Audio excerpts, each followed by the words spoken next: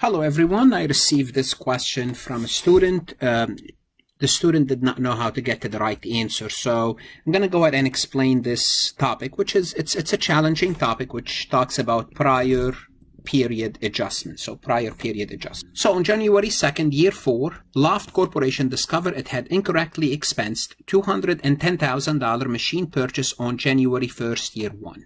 So here's what happened. This is year 1, this is year 2, this is year 3, this is year 4. Now we have to be very careful about the dates. We purchased the machine in year 1. This is when we purchased the machine. This is when we purchased the machine. And we discovered the error at the beginning of year 4. This is where the discovery took place. Okay? Loft estimated that the machine's original useful life was 10 years. Life equal to 10. And its salvage value equal to 10,000. Loft uses the straight line method and it's subject to 30% tax rate. In its December 31st, year 4 financial statements, what amount should Loft report as a prior adjustment?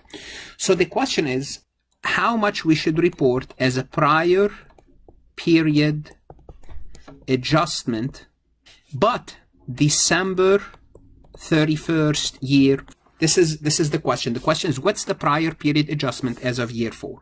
So what do we need to know? Here's what happened. This is what actually happened. In year 1, we expense $210,000, the cost of the machine. We expense the whole thing, and that was incorrect. So what is the correct thing? What should we have done? Well, instead, we should have depreciated the machine over a period of 10 years. So let's now try to correct the error. How do we depreciate the machine? Its cost, 210, minus salvage value, 10,000, divided by 10 years. Each year, we should have took $20,000 in depreciation expense. So year 1, 20,000, year 2, 20,000, year 3, 20,000. And obviously, year 4 will be 20,000, but I'm going to put year 4 in a different color because by year 4, we discovered the error. So what is the prior period adjustment? Well, guess what? We expensed 210, but the reality, we should have only expensed over the 3 years before we discovered the error, only 60. So there we go. So we're going to take 210 minus 60. So simply put, we have to back out 150,000 of expenses. Back out. We're not done yet. We have to back out 150,000 of expenses. It means we have to reduce our expenses by 150. In other words, our retained earnings should increase by 150. Because we have to back out 150. But remember, in this question, and here you have to be very careful, they're giving you the tax rate.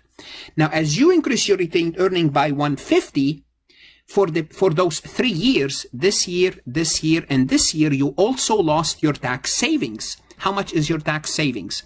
Well, your tax savings is the expenses times the tax rate. Well, the expenses times the tax rate, because you have to back out 150, you lost 45,000 in tax savings.